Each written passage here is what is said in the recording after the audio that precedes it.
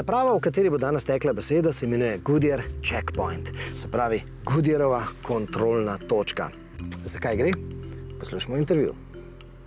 The Goodyear Checkpoint is an automated tire inspection system. This plate that you see here is installed at the entrance of a yard at trucking companies. And while the trucks are driving over it, in an instant, the device will measure the remaining tread depth of the tire, the weight, the pressure inside of the tire, and the weight will also allow to calculate the load of the axle and of the complete vehicle. And all this happens in an instant.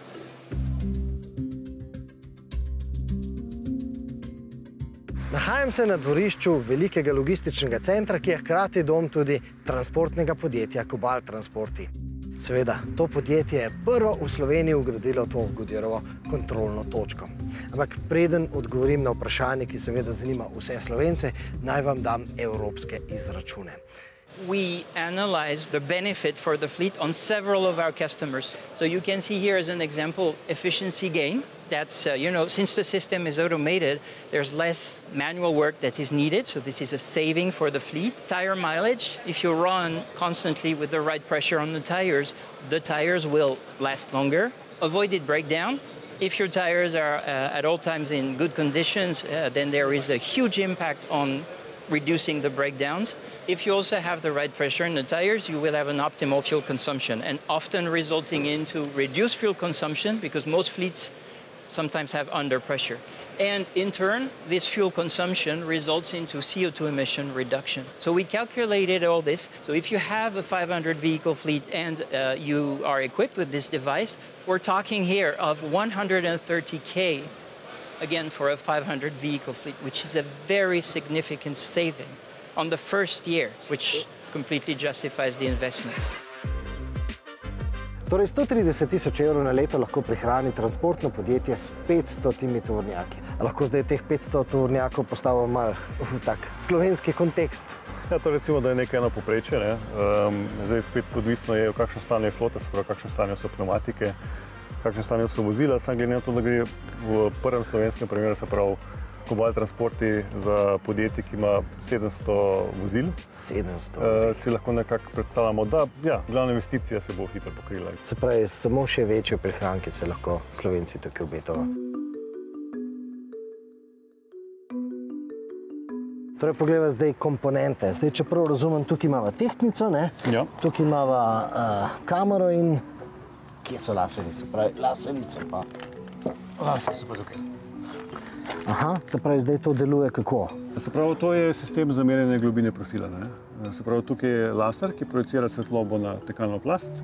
To so pa kamere, ki potem zaznavajo odboj in na podlagi odboja izračunajo v bistvu globino profila na celotni tekalni plasti, se pravi na 1/3 pneumatike.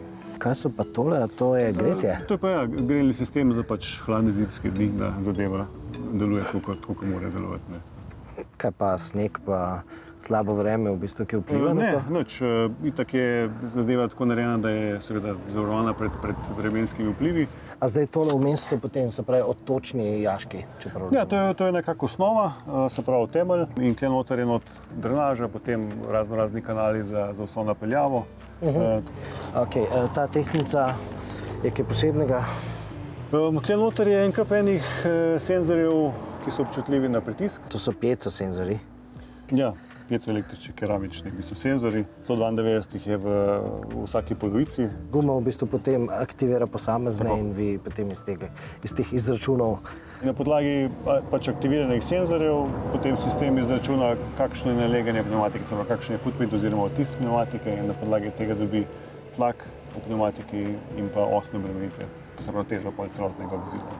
V vsaki montaži je potreba narediti kalibracijo. Se pravi, se v bistvu spusti čez, se naredi ročne meritve in se potem primerja z očitki sistema in potem nekako se na podlagi tega naredi kalibracijo, se pravi, da je sistem čim bolj natančen.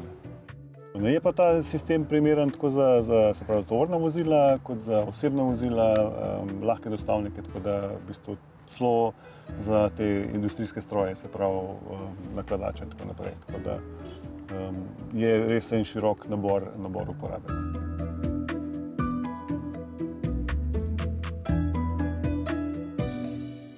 Pri Kobalu so že naročili tudi električne tovornjake in tudi električne kombije že redno uporabljajo, pa tudi ta logistični center že dobiva tudi sončne elektrarne za logovnike, tako da pripravljajo se na elektromobilnost v njihovem transportu. Ampak ravno smo se vrnili iz Hanovra, kjer smo ugotovili, da bodo transportna podjetja še naprej, še vsaj nekaj let ali pa vsaj še nekaj desetletij uporabljale pretežno dizelske tovornjake. Predvsem zaradi neaktivnosti politike. O čem govorim? No, kliknite in preverite. Ampak še preden to naredite, dajte se naročiti na naš kanal, zato da boste videli, kako se bo zgodba z razogljičenjem transporta v prihodnosti nadaljevala.